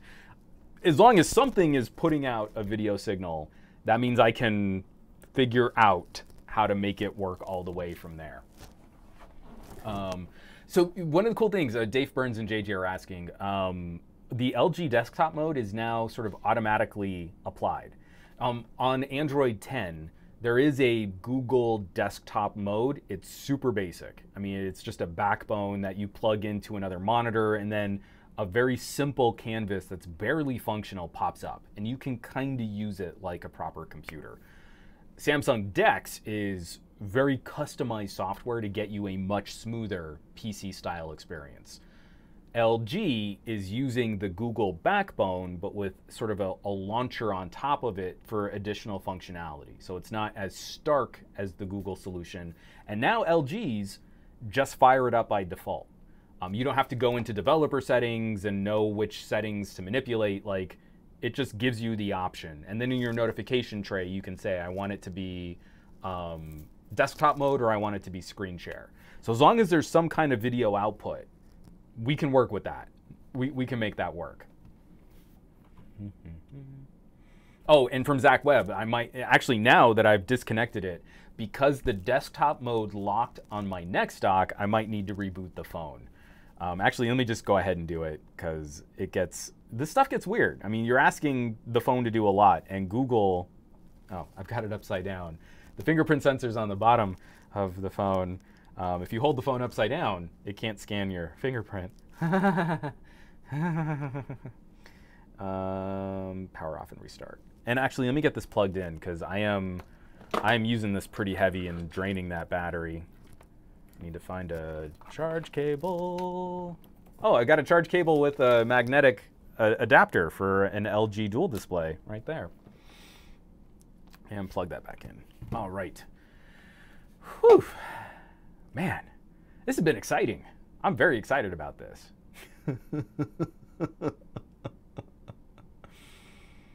From Charles Monroe, use the blue bamboo stylus on the screen. I mean, that should work. My blue bamboo is just a capacitive stylus, so it's not an active pen, but it should work. Yep. Like, oh, I can't show you my super secret code. 1, 2, 3, 4, 5. So this won't work as well. And actually, do I have it set to the right? Let me flick that on and activate. So if I do that, yeah, it's a little stuttery. Actually, I don't know when was the last time I charged this. Yeah, but it's working. Like, I have to make it a bit more deliberate, but for how beautiful like the active pens are and how sleek that is, if you're looking at a current LG V60 Velvet Wing, I mean, just get the bamboo, or if you're in the United States, here's the hilarious bit. This is the Lenovo Active Stylus. See, Lenovo, you can see the little Lenovo logo right there. If you go to eBay, there are a bunch of these that have been returned by Lenovo customers because the batteries die. So inside these pens, you have to unscrew it, and there's a quad A battery that goes into this back end piece right there. They're not rechargeable. You have to get a quad A battery. And they last for a long time, but if you don't know that, this gets returned for being non-functional, and then it has to get refurbished. And so you can pick these up for like 15 bucks. I think the Wacom is better. But I think when you shop this full retail, it's about a $50 pen. For most of the same functionality, it's just a little bit lighter. It feels a little cheaper. You can probably get this for about $15. So do with that information what you will. You'll have to get a new battery for it, but a bunch of people are apparently returning these because they don't understand that the battery needs to be replaced, and then they just get sold on eBay with depleted batteries. Like I've got two that I bought as backups. I got two of them. They both had batteries. The batteries were dead. Popped in new batteries. They worked great. So I would recommend those of you considering an LG and you want to save a couple bucks, because, you know, phones aren't cheap these days, it might be worth checking out your local eBay to see if there are any refurbed active stylus pens that you can get instead. So over like a $20 or $30 capacitive stylus, I would highly recommend getting some kind of active pen instead.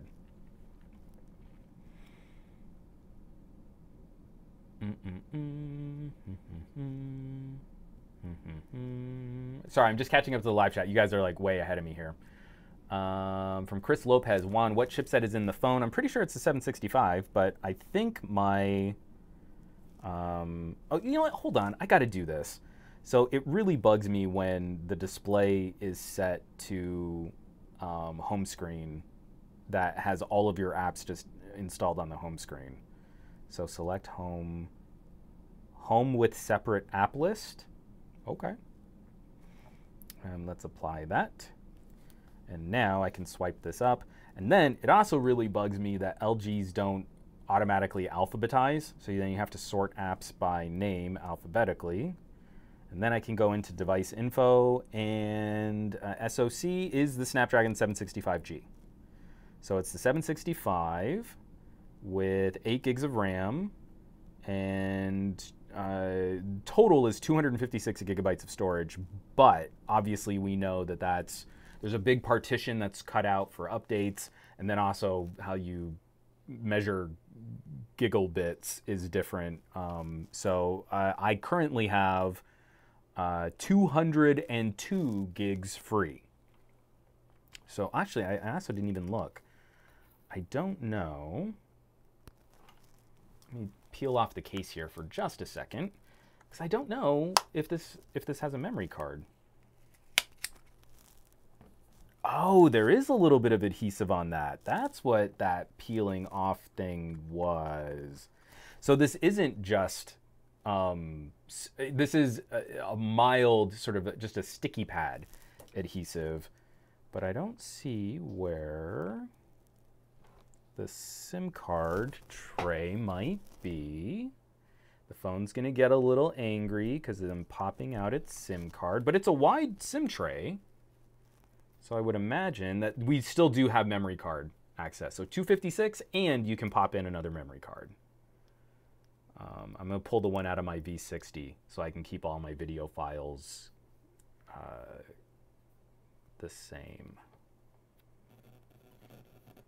I just got, my speakers do not like Verizon's Verizon signal there. That's scary and funny. Let me put this case back on, kind of stick it back in. I'm very happy with this overall presentation. I am very happy with this as a first experience. I really want to try and use this a bit harder, just to see if, like, you know, as you use it, if there's going to be any weird like screen flex. Because man, it is just shocking, like how thin that full OLED is right there. Like, that's nuts. That's crazy. I love that phones are getting crazy again. I love it.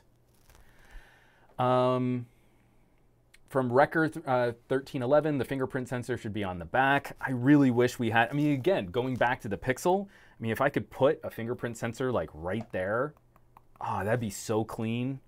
I would love having rear fingerprint sensors back. JJ, do you charge your phones 100% every single time? Do you try to stagger charging unless it is overnight? So my compromise on charging is actually now I don't charge at night. As long as the phone has about 30% battery remaining, most of these, especially these phones with larger batteries, I just let them sit overnight. So they're not constantly at like that trickle charge at the upper tier.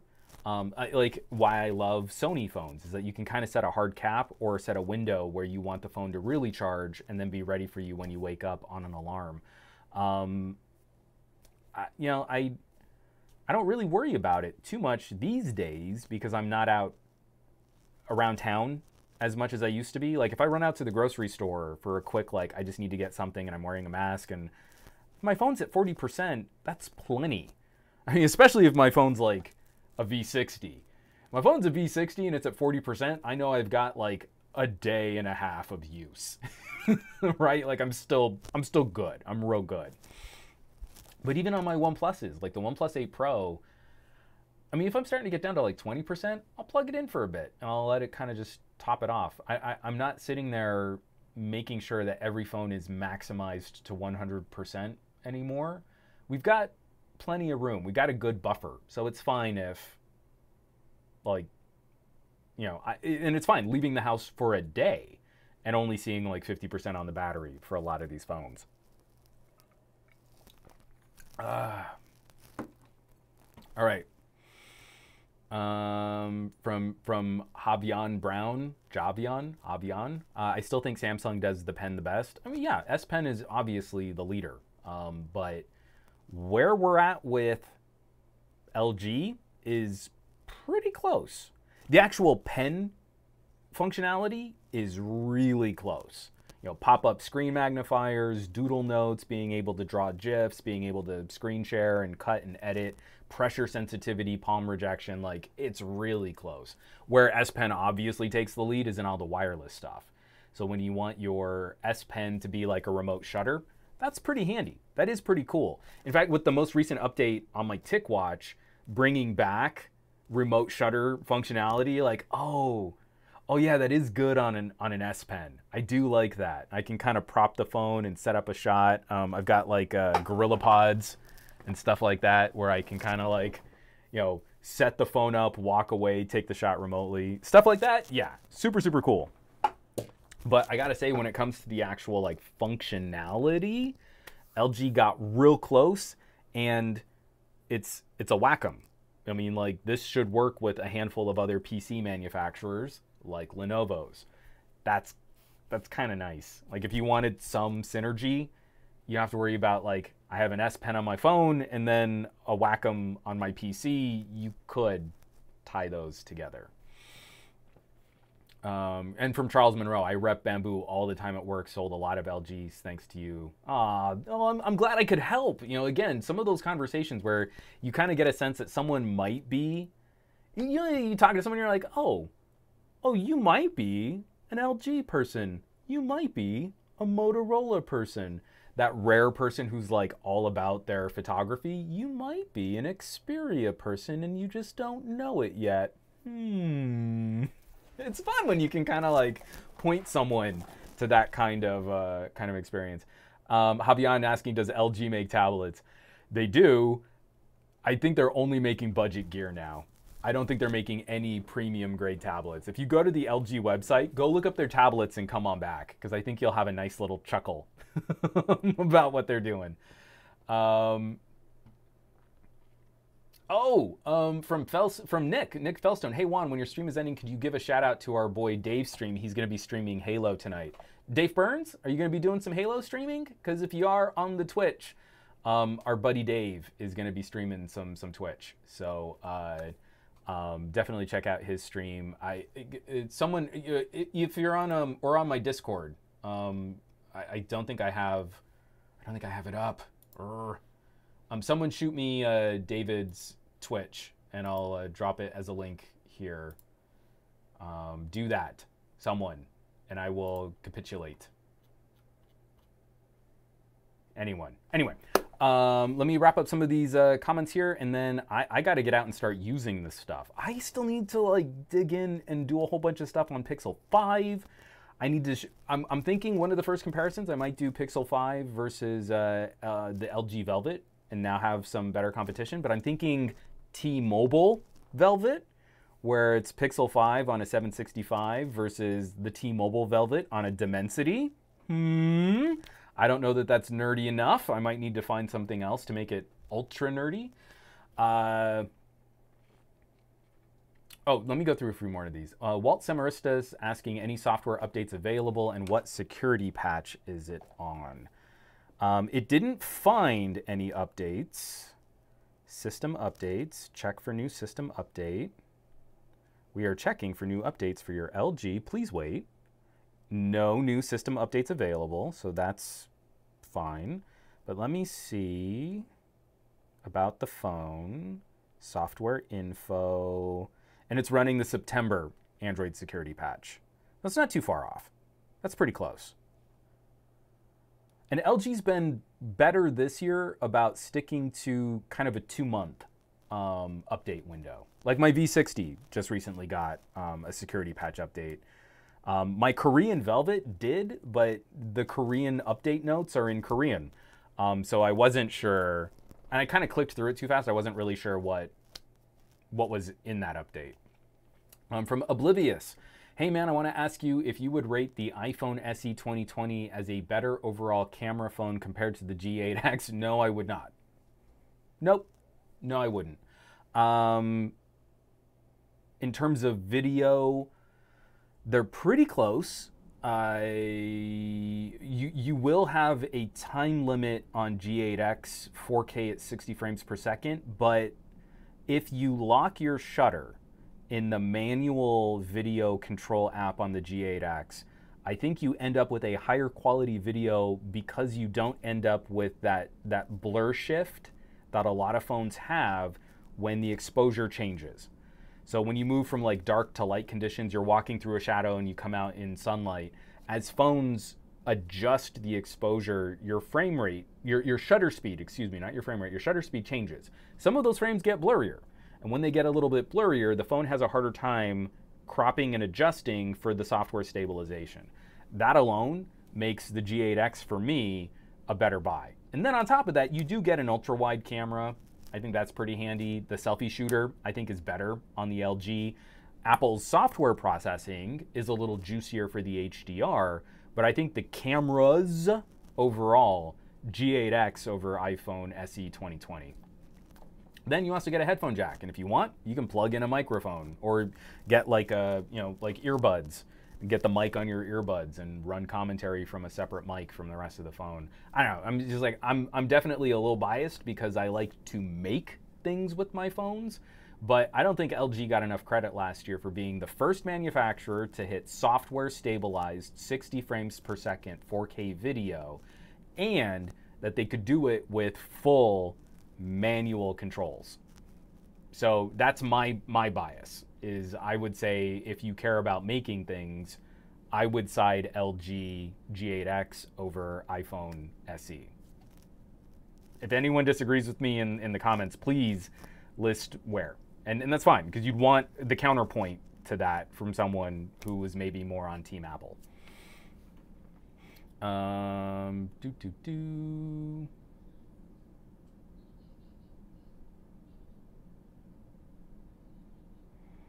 From Zachary Webb. Yeah, I had hardware device info. I'm pretty sure the camera modules are oh wait, no, there is the extra ultra wide. Hold on, let's see real quick. Camera. Yeah, it looks like we're using mostly Samsung cameras, just like Velvet. It registers a 16 megapixel, 8 megapixel, 13 megapixel. So yeah, I'm pretty sure that what we're looking at are those. And again, they rate at if these are the quad bear. Well, I can look that up real quick on the camera too. If it's a quad bear, resolution, photo size, 64.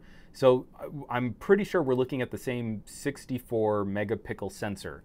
When you deal with quad bear sensors, the RAW assumes pixel binning. So it actually, the camera's firmware will spit out a 16 megapixel RAW by combining 4 of the adjacent pixels together.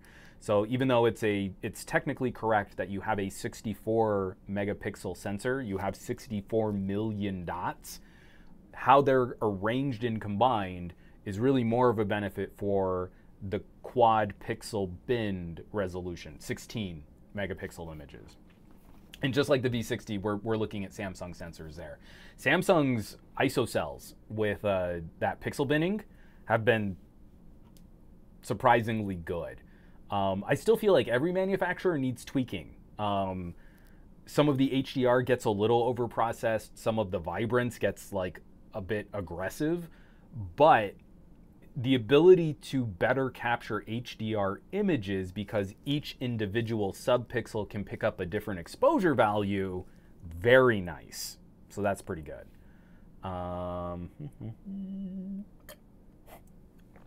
Wrecker, compare the LG Wing to the LG G5. I probably won't. Okay.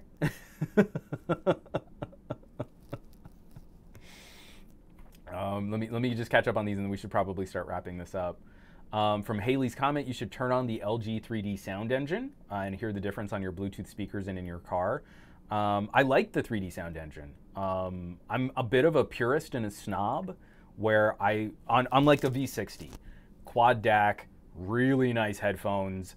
I want music that's been mixed. I want to hear what the artist intended.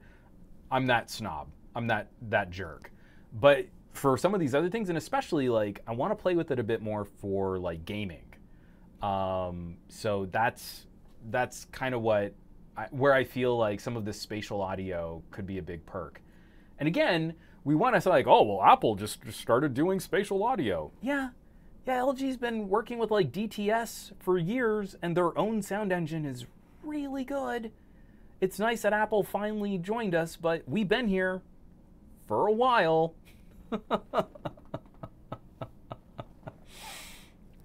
Oh, Dave Burns is going to stream ODST Firefight. David, I promise I am trying to wrap this up. I don't know if I can. Let me see if I can copy this link. No one sent me your Twitch channel, man. Here, I'll drop this, see if this works in the live chat. I don't even know if I can drop links on my own YouTube stream. We'll see if that gets weird. But that's my buddy David. He's been putting out some fun Twitch streams. He's trying to build up his channel metrics, his channel views. He wants to start doing some wacky streams and some guest streams. If you want to watch some Halo, he would be a fun one to watch flop around and fail at some Halo. From Zachary Webb, interesting that they're using ISOCELL instead of Sony when LG used to always use Sony. So what's interesting is watching the arms race. We're talking different resolutions and different features. And if you haven't read up on how quad Bayer image sensors work, this was actually a huge shot in the arm for Samsung. Where mobile photography went, and what we focused on, this HDR, extended dynamic range kinds of processing, Sony is very good at it. Sony is excellent at it. But it gave Samsung the ability to kind of catch up on these super megapixel dense sensors. And now we've got an interesting fight. Larger sensor sizes and different pros and cons, where if you want the absolute best autofocus, maybe you have to sacrifice some of those juicier HDR properties, and you want to go with the sensor that's got crazy, ridiculous dual pixel PDAF. So it's not, we're nowhere near there being a clear, this is the company that gives us the best. Oh, no. This is a very rich fight between Sony and Samsung right now. For the more core photography focus, I still think Sony has the edge. But for all the techie computational stuff, Samsung is doing some really interesting work. All right, let's see. From the Ninonics, what dongle, if any, do you use with the Duo? What I was using is the FIO. So this is the BTR5. It works as both a Bluetooth or as a USB-C audio interface. It does now properly support TRRS headset mics. So you can plug this in. You don't have to use the mics that are built into the casing. You can use a regular cabled headset and the mic will pick up. So my Surface is over with TK, but I didn't give him this. I gave him the Surface dongle. Not as good. This is way better. The amp is surprisingly good for such a little battery-powered unit, but at the same time, while I was coming home from the dentist, this also showed up. My chair is really creaky. And this is the FIO Q3. And now this is a proper external THX certified amp to connect. And this should also be a USB-C pass-through amp as well. So I'm really excited to break this bad boy out. And if I absolutely don't have some kind of quad DAC on my phone, maybe it's FIO's gig for really juicing up some headphone playback. Because like I said, I've been really liking their little Bluetooth solutions. So it was time for me to step up to one of their big boy portable amps. And these new THX certified amps are ridiculous. The output is so loud. Planar magnetics that are just like, go to town. You got plenty of headroom. Do svidanya. From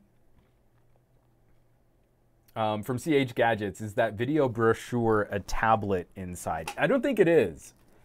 I really think this is like a screen, because it's just cardboard. Like they put a screen in like a cardboard wrapper, and there's like a little magnet sensor right here on the side. So I'm gonna take this apart because I gotta. But this is absolutely crazy that that's what they put in. Yeah, like so impressed. I'm so excited that that's what LG actually threw in there. From Zachary Reb, GSM Arena seems to look down on Samsung sensors when Xiaomi use them, but it looks like LG has done enough tuning to make the ISO cells look and work better. So I want to put that out there. On the Snapdragon powered version of the Velvet, we're using a 48 megapixel half-inch sensor. And opposite the V60, I still think we've got some room to tweak. And I think every manufacturer, these sensors are so new. I mean, we really only started using them in earnest last year. And companies like OnePlus, the OnePlus 8 Pro camera sensor is I think it's the best. It is so formidable. You get raw images out of the OnePlus 8 Pro that almost look like other phones' night mode images. I mean, just crazy hardware. But when we start messing with the pixel layout, and you have groups of 4 pixels, which means individual subpixels can be as far as 5 dots across. How you demosaic that, how you treat them as individual exposure settings, or how you treat them as color reproduction gets real weird. That's not normally how digital cameras function. So even though we're 2 years into using these types of sensors, no, we got room. I think every manufacturer has room to kind of tweak what they're trying to accomplish. And a company like Xiaomi, while they make these really great, inexpensive, powerful options, I don't feel you really get the same refinement. You know, their attention to those details in a camera app, they're probably pulling the quad bind down into some kind of RAW where it just treats those 4 pixels as one larger surface area, and they're just using the same algorithms that they've used on those older 12 megapixel shooters just to kind of pump out an image, and then you just throw on some HDR, some filter, and it gets real juicy and it's supposed to be real pretty. A company like LG, I feel, has put a lot more thought into what they're doing with all of that extra pixel level data. But even LG, I feel like we're only 2 years into these. Or actually, LG is only 1 year into these sensors. There's room. There's definitely room for refinement across the board from all those manufacturers out there.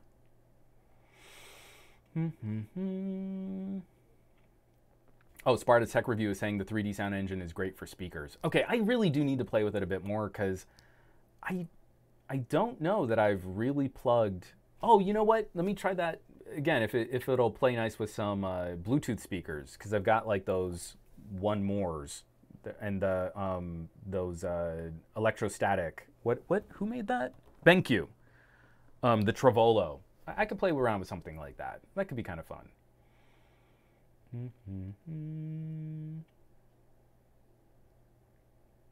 From Russell Nash, I've never used the built-in music player on my V60. I really like Jet Audio. I really think LG's, one of the reasons why I was using LG's built-in music player for so long was because it had really good support for OneDrive. So I've got my music collection backed up on Microsoft OneDrive, and that kept me going. But if I'm not going to use the LG music player, it's USB Audio Player Pro. I just like the layout. I'm familiar with it, and you know you're getting like kind of the best sort of removing Android from the equation in how music might be resampled if you have high bitrate FLAC files. Or I'm not that kind of guy, but I've got viewers who are all about like DSD. If you want that bit level perfect reproduction of that digital audio, I would consider checking out USB Audio Player Pro. From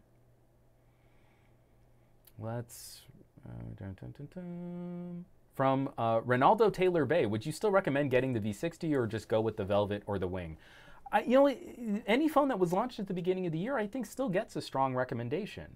What we're all kind of a little precious about right now, we're closing out 2020. This is the big surge, right? The second half of the year, we've got the new iPhone announcement. The Note was just recently launched, the Fold 2.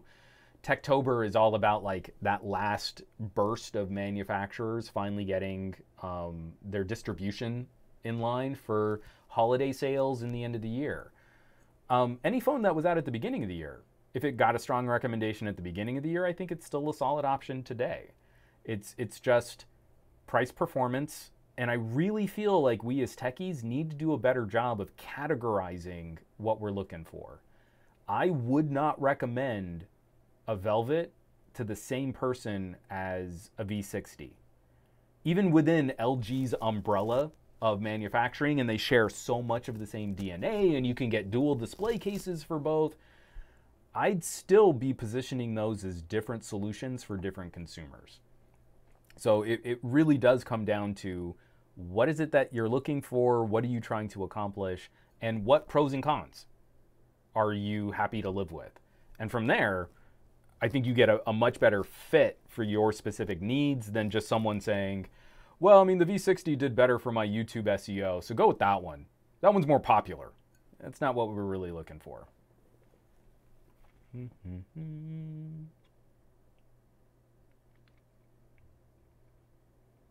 Oh, Goran, I thought the Apple spatial audio was really underwhelming and overhyped, but I broke my right AirPod a week after the update. Oh, buddy. I'm not the biggest fan of AirPods, but it's just, it always hurts my heart, you know, like new features, you've got this gadget, you've got your earbuds, you're working them, and then if something like that borks or breaks, like it's just sad. That's just a bummer, man. Hopefully you've got them replaced with something else that's fun.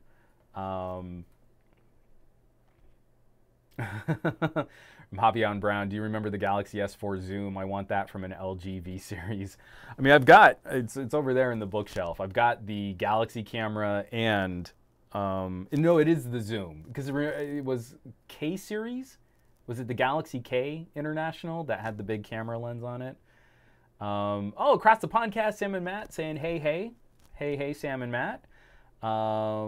I'm way behind on your guys' chat. I'm trying to catch up because I do need to end this, and my family, we're gonna try and go jet out and get some dinner. Russell Nash, I wonder how long it'll be before someone makes an LG Wing video where they test it like a paper airplane. Jerry Rig Everything? I mean, he was pretty kind. I mean, he disassembled it, but you know, I was expecting some more like, how am I gonna break this thing?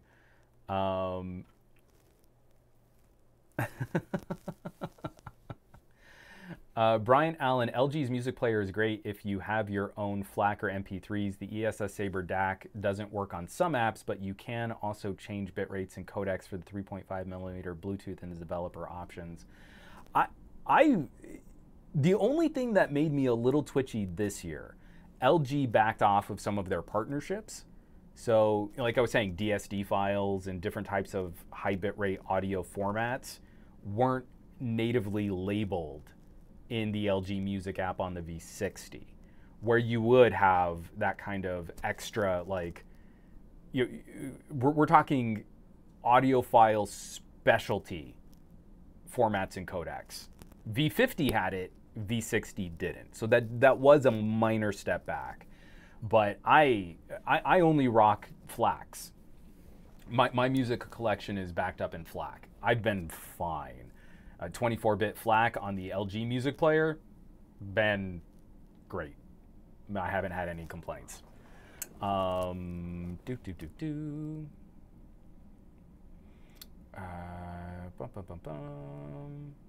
Reading through the comments. Blue Malicious, I've missed most of this, but you were talking about the box screen. Reminds me of when you got the Nokia 9 preview and how excited you were. Oh, my Nokia 9. Actually, I need to pull that one out again. I ran a bunch of like the security patches and updates. Apparently, if you have a Nokia 9, you're not going to be getting Android 11 until the end of second quarter next year, which doesn't make me feel nice about the Nokia 9 being an Android 1 device and one of the more expensive Nokias of recent memory.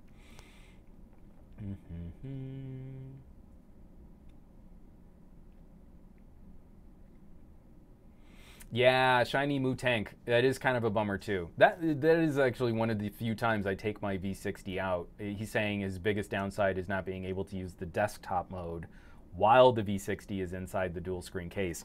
So apparently, I need to make it work, but Wing is not going to have that problem. I'm really going to be anxious to see though, like if I flip the Wing out, is that going to make the display weird for the phone also processing a desktop mode? Because at that point, the phone is powering 3 different displays. Android is already not good at dual display. So you have to do a lot of custom work to make dual display work. Like the Surface, very different experience than an LG, right? There are very different solutions for making that happen. So I'm going to be really, it's going to be really funny if I'm using a Next dock and I've got the desktop mode going and I flick the screen out and everything just goes because the phone doesn't know what to do, powering 3 displays all at the same time. From JJ4884, I'm for my streaming solutions, I'm mostly using Tidal, but then I also back up, like I said, I've got my FLAC collection, and all of that's on my NOS. So a lot of it will just live on the device, but if I absolutely want an album, I'll log into my network attached storage and download it there. But if I'm streaming something, it's probably Tidal.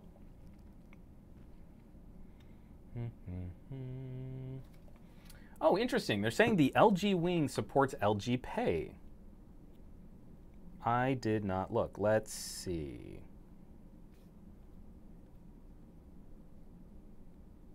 Come on. Excuse me. I'm trying to drink a lot of water because I've been doing so much talking this week. I'm seeing the contacts and messaging app, LG Health, the HD audio recorder. I don't see LG Pay on the Verizon LG Wing. Give me one more second. I'm just going to kind of look through. I'll try and like install it or see if I can sideload it. Given different carriers' relationships with payment services, I actually kind of wouldn't be surprised if the Verizon variant of an LG phone didn't support LG's MagStripe payment solution. But I'll try and sideload it, and I'll see if I can get LG Pay working there. Lots of comments. From Ant X, the V70 is going to be a freaking beast. Well, we're not going to get a V. I don't know what it's going to be called. I'm sure we're going to get a replacement for the V series, but like we lost the G series and now we have the Velvet, there's going to be a new name. But the Wing is at least giving me some hope that the spirit of the V series is going to live on as a content creator, productivity, powerful phone. Again, we saw it first on the Pixel 5. Credit where credit's due. But 4K 60 frames per second on these Qualcomm mid-rangers is insane. that it's the same video processing capabilities that we see on the V60 with that 80 megabit per second data rate is very encouraging that we're going to continue to see. Like, I want to see a V-series replacement on next generation Snapdragon 875 with all the bells and whistles, and please, I hope they keep the quad DAC. Would be real nice. From Mawasho 309, I came here for the pun. It was the best I could come up with. We're winging it. LG Pay is on the Play Store. I mean, let me see if I can install it. I know it updates through the Play Store, but I don't know that you can just install LG Pay on any phone. I don't need to sideload it. It's installing. I'll play with it. We'll see if there is MagStripe hardware in here, because again, there could be a Verizon variant where because of ultra wideband, you can't have an antenna or the coils for that Stripe payment. But let's see. Allow.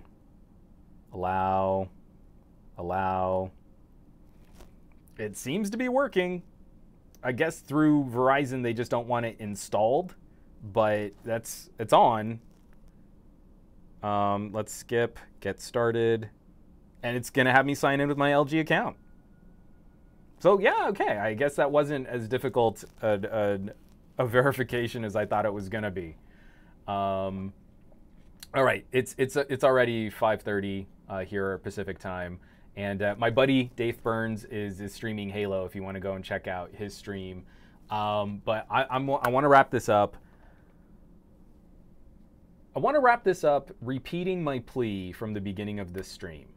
LG, OnePlus, Samsung, Microsoft, all of these other companies that are putting together kits for reviewers to dig into. I am a reviewer. I really appreciate that attention to the ecosystem. I really enjoy cracking open this larger box and getting the full representation of what your phone can accomplish. My plea is start selling that as a limited edition for your hardcore fans. And I think you'll get some traction there. You know, I think it would be a nice gesture to the communities of people that appreciate your products.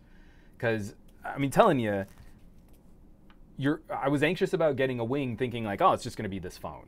But, oh, you included the case. How helpful is that? You got this cute little, like, video brochure thing that I can, like, show off. And like, it explains functionality on the phone that you can't always accomplish on the device. And I just feel like someone shopping a premium price product, especially with everything that's going on in the world right now, like this money, like that matters. I think they dig that too. I think you'd sell that out really quickly. So I know OnePlus experimented a little. They had pop-up stores and stuff like that. But like Sony, you know, like you want to bundle an Xperia with awesome Sony headphones and a PlayStation controller and the little mount so that you can combine them all. And there's just something so fresh about opening the box, and this is what the LG lifestyle would look like. This is what the Sony lifestyle would look like. I know it's something that people would appreciate. I have this feeling that because Apple took the charger out of the box, and they're trying to hide behind this like, oh, it's for the environment. Now buy all of these other accessories that you didn't need to buy, and they all come in their own packaging. Environment. But I have this feeling that because Apple made this move, we can count on Samsung making fun of it today and then copying that move in 6 months. And then I think we can also be pretty confident that if Samsung makes this move, then every other Android manufacturer is going to follow Samsung's model. So if I'm going to be buying this phone, I go to LG.com and I put in an order for the Wing. And you know what? Like, I can click buy on the Wing, but for like $100 more, I can get this combo of a Wing and a case and some earbuds, or a wing and a case and a smartwatch, or just something that I can put this together so that when it shows up on my door, I am confident that the phone is there, the appropriate charger recommended by the manufacturer is there, the cables are there, I can immediately put it into something that's going to protect it. And then, you know, especially if LG is going to start putting out more of these experimental phones without headphone jacks, I know I've got an audio solution ready to go, LG Tones, right? I just feel that would be fun. I feel like a lot of people would really appreciate that.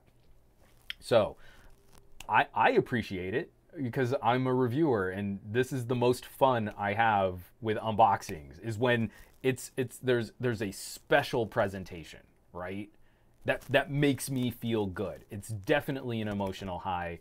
I hope it's an emotional high we can start sharing with more customers and consumers out there. So, Mawash 0309, give us a chance to buy the reviewer box. Make a few extras. I don't think your customers are going to let you down. So, folks, thanks so much for tuning in. This is Techtober. I still want to piggyback a OnePlus 8T. I'm wrapping up a showdown. There's going to be a comparison video where TK and I are going to be talking about productivity phones and our trio, the Galaxy Note 20 Ultra, the LG V60, and the Microsoft Surface Duo. So we've got a round robin of very different solutions for stylus-enabled, productivity-focused devices, and TK's commentary on that kind of stuff is always brilliant. You're going to want to make sure that you're subscribed to both of our channels to catch that. And Javion Brown, please review the PlayStation 5. I still haven't even finished the Xperia 5. I can't go on to the PlayStation 5 until I finish the Xperia 5. I'm scrambling like crazy to write scripts, put together videos, shoot this content. I'm trying not to put a video out every single day or 2 videos a day. Today was a 2-video day between the Pixel and the Wing. But I greatly appreciate all of you who have been along for this ride. Those of you who join these kinds of conversations, that drop comments, that want to do a little bit more than just, well, I read the spec sheet and that's not worth it for the monies. Because I feel like we're missing some of the color and some of the flavor. Where you can pick up a phone and say, you know what? That's absolutely not a phone for me. But I can imagine someone in my circle of family and friends who would be an exact right fit for that gadget. And I feel it's like that kind of being a good tech neighbor is really helpful right now. The world is still crazy and stuff is still wacky and ridiculous. And we end up having a superpower today.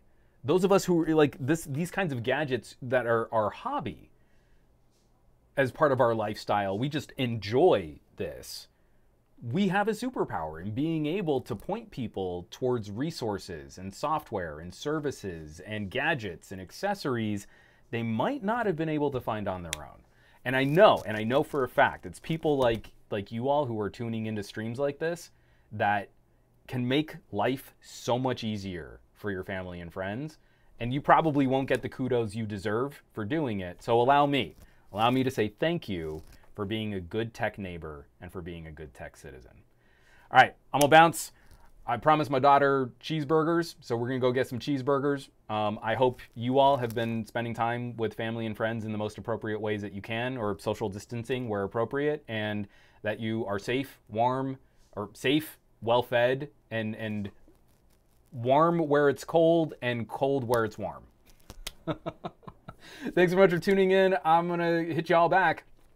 Be on the lookout for a ton, a metric ton of content coming out soon. And it's going to be fun because there's some crazy stuff on the horizon for tech and gadgets. So thanks so much. Take care. Be safe. Be well. And I'll catch you all on a future live stream. I love you all.